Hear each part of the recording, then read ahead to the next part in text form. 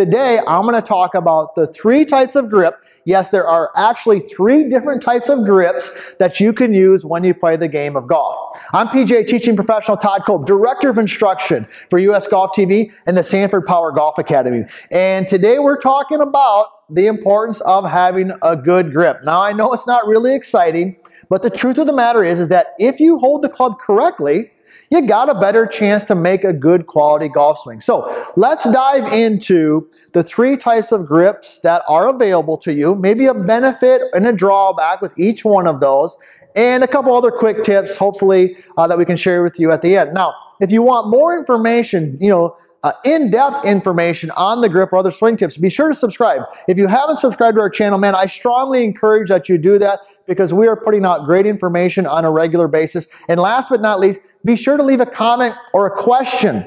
I can tell you this, I literally answer almost every question that you put in there. We do our best to do that. So let's dive right in. We got to talk about the grip, some different options. So we've got 3 options. We've got what we call 10-finger, we've got an overlap, and we've got an interlock grip. Those are the 3 different ones that we have. Now, let's start with the 10-finger. Now, the reason I want to start with the 10-finger grip is because this is a grip that a lot of people use when they're new to the game, when they're little kids. So if you have a son or a daughter or somebody in your life who's playing golf for the first time, maybe they're 5, 6, 7, 8 years old, the 10-finger grip is a good option for them because in the 10-finger grip, it allows them to hold onto the club a little bit easier. All right, they don't have a lot of strength.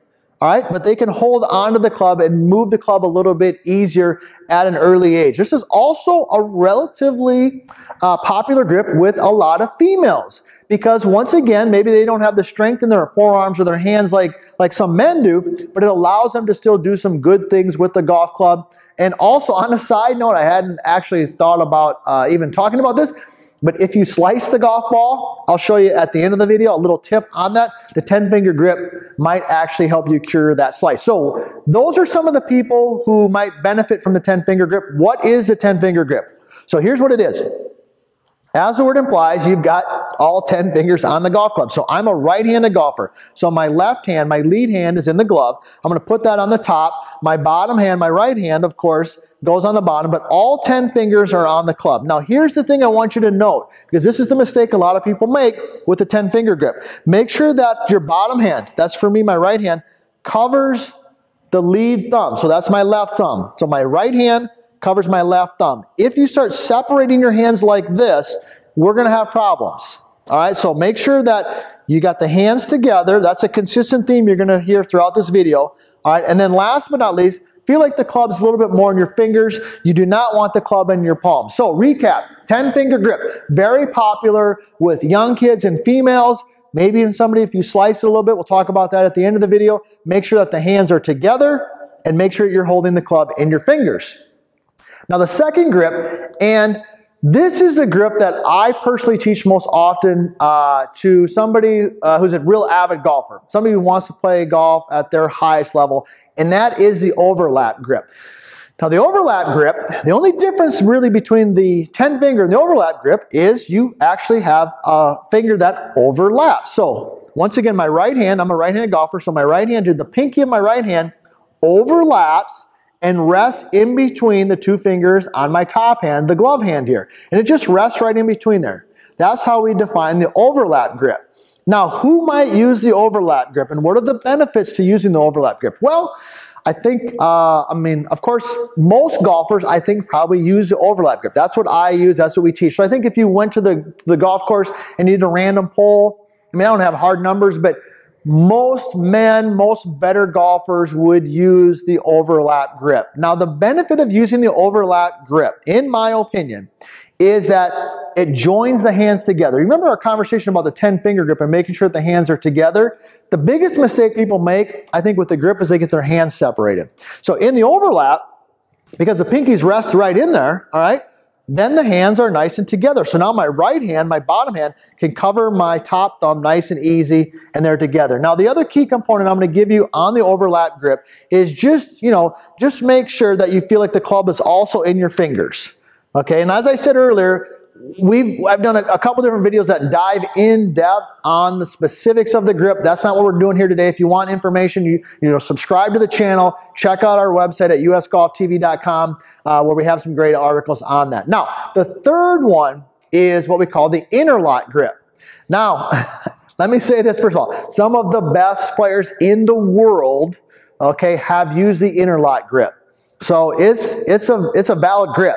All right, so what's the difference? Well, as an interlock, as the word says, in an interlock grip, once again, this pinky right here actually interlocks with the top hand. So it kind of comes in here and it actually interlocks. And once again, it kind of joins the hands together. Now, this is a popular grip for a lot of people who, I don't know, maybe they have smaller hands or shorter fingers. Some people kind of, who have those types of characteristics like an interlock grip, because I think it feels like they can maybe hold it a little bit better. But once again, it's a very viable grip and can work for a lot of people. Now, the thing that you got to watch out for when you interlock, this is important, when you use an interlock grip, make sure that when you interlock it, that the club does not slide up into the palms of the hands. That's the one thing, and quite honestly, that's why I like to teach the overlap grip, okay, versus the interlock. But if you do use the interlock grip, make sure that the club does not slide up too much into the palm. Anytime the club gets into the palms of the hand,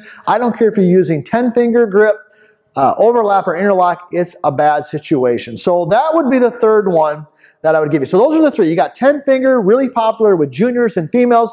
You've got the overlap, which is kind of your standard, probably most used grip. And then you've got the interlocking grip, which a lot of people like, maybe if they have smaller hands or their fingers are kind of shorter, those types of things. Now, I promised you earlier that I would give you a tip if you slice a golf on why the 10-finger grip might help you. Now this, let me say this, if you're slicing the golf ball, there could be multiple reasons why, and we've got a ton of different information on the slice. Actually, it's one of my favorite topics. But if you do slice a golf ball and you try the 10-finger grip, what it actually would make easier, allows you to do, is actually allows you to rotate the club face. So you can kind of rotate your forearms. That allows you to close the club face a little bit and get that ball hopefully straight or turning over a little bit. Now, that's not really a long-term fix for the slice, I have to say that, but it's a nice quick fix if you're like, man, Todd, I slice a golf ball, I don't like to practice.